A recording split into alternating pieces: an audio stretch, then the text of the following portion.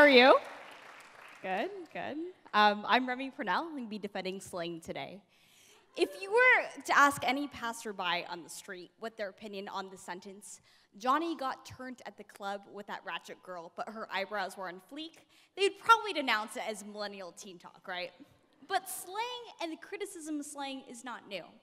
In 1870, Oliver Wendell Holmes claimed that slang was both the cause and the sign of mental atrophy. And even in the heyday of Latin, which is like the so-called linguistic golden age, right? Cicero claimed that use speak was making Latin go to hell, basically. But if these predictions were true, that slang was deteriorating our language, then I should just be speaking to you at grunts at this point. But I'm not. So slang actually benefits our language because it's the language of everyday life. And I argue that slang actually benefits the way we communicate. And the first reason for that is that slang builds community. So essentially, slang is a way for us to build group dynamics and build interpersonal relationships. So let's take the word dude, right? So dude was once a way for us to criticize very fashion-forward, look-obsessed men. It was the way of saying hipster back in the 1800s. But today, dude is a way for us, for men, to express affection for one another. So if you say, hey, dude, that's a way that Daniel Lambert says that we can show heterosexual straight chillness while still saying, hey, man, you're my friend. Also, there's a secondary way. So slang helps build intergroup community. So if you and your friends make a word for something, that's good. Because if you and your friends share an experience together, you want to make a word out of it, right? So in Seattle, we say, the mountain is out today, because we all want to share the experience of Mount Rainier out in the world, right? And in the military, actually, in World War II, and in military in general, slang tends to be about complaints or really terrible military food. For example, one particular slang is Dear John. And if you got a girlfriend that's breaking up with you via letter that she's leaving you for your neighbor, you got a Dear John. The secondary reason why slang helps us communicate is because it allows people to discuss the vulgar. So hedonism is a part of our everyday lives. And we all want to discuss sex, drugs, and rock and roll, but the explicit words to talk about those things are just too taboo for everyday lives.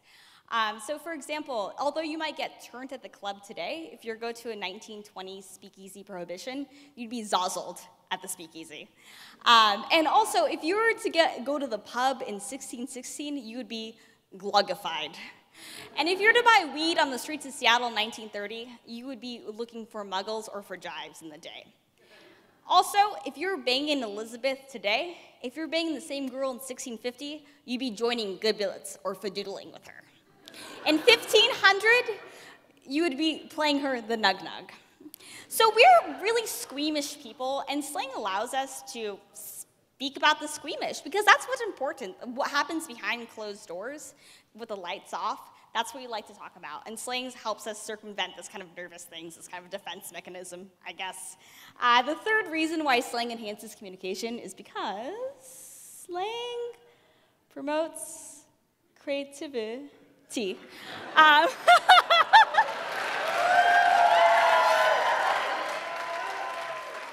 finish my talk. S.I. Hayakawa once called slang the poetry of life. So if you are to say, Johnny got turned at the club with that ratchet girl, it's really way more enthusiastic and vivacious than saying, Johnny imbibed one standard alcoholic drink last night at the Unicorn. Because one doesn't want to sound like they're constantly bullshitting an academic essay with a bunch of academic jargon all the time, because that would be boring. And if we were referencing the Purdue Owl Guide every time we wanted to make a sentence, it would be boring. And if you're really serious about communicating an idea, and communicating an idea effectively, it is far more important to be interesting and relevant than dogmatic, right? So although you may not agree with slang in every context, because like if you're in a talk with your boss, for example, or the student parent-teacher conference, it's probably not okay to say word every moment, right? But you have to respect its place in the language, because it does help us communicate, and it really does satisfy our deep needs for camaraderie, comfort, and creativity.